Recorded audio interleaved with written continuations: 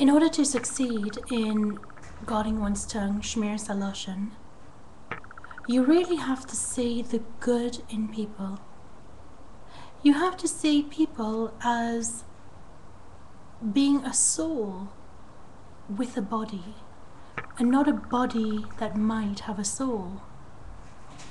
When you see yourself as a soul, you can see other people as a soul, made in the image of God Almighty. When you see yourself as a soul, you see yourself as having inestimable self-worth. You are a divine creation, and God loves you more than you love yourself. You have infinite self-worth. No one can take that away from you.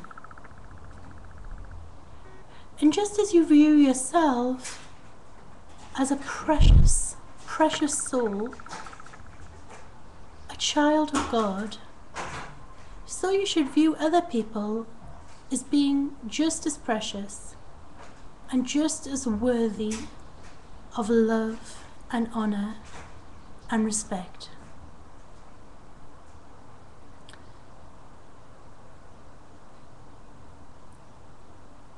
Another gem,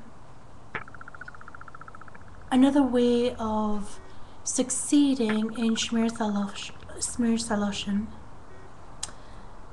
is to judge people favorably. When you see someone do something, you don't have to automatically jump to the conclusion they did it on purpose. They're uncaring, they're not careful, they don't like other people, they're not a serious person, they're surely meant to do harm. Judge them favorably. Everyone has their own set of life circumstances. They were born into a specific family, a specific environment. God gave them certain conditions, environmental conditions, maybe some disabilities, speech difficulty, a limp,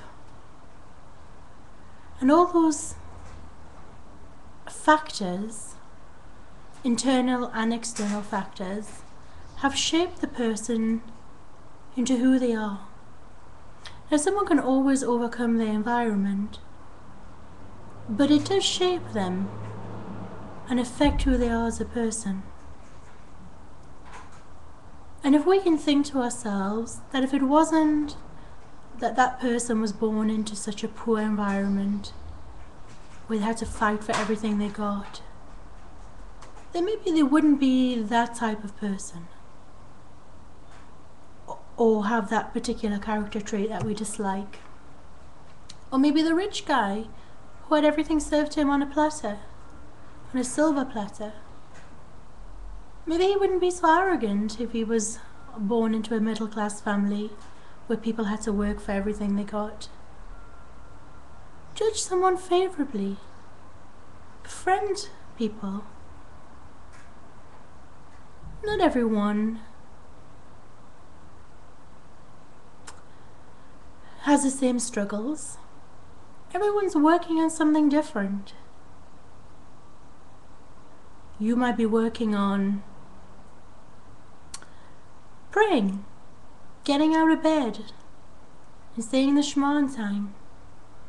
Someone else might be working on doing acts of kindness for others.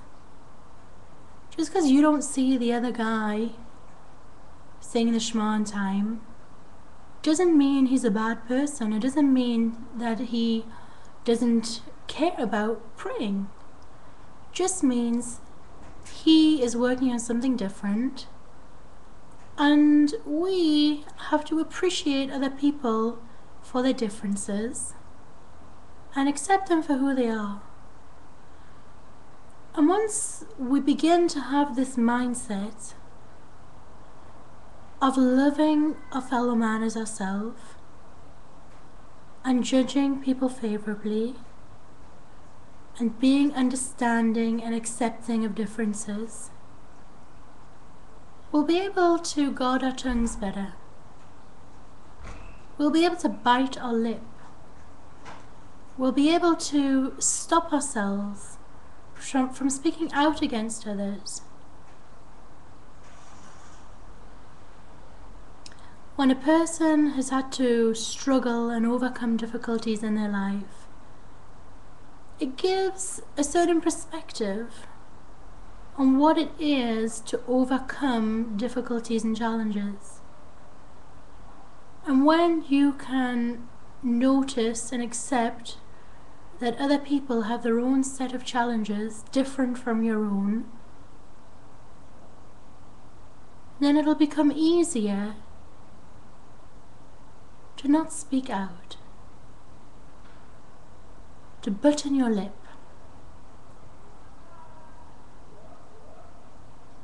Good luck.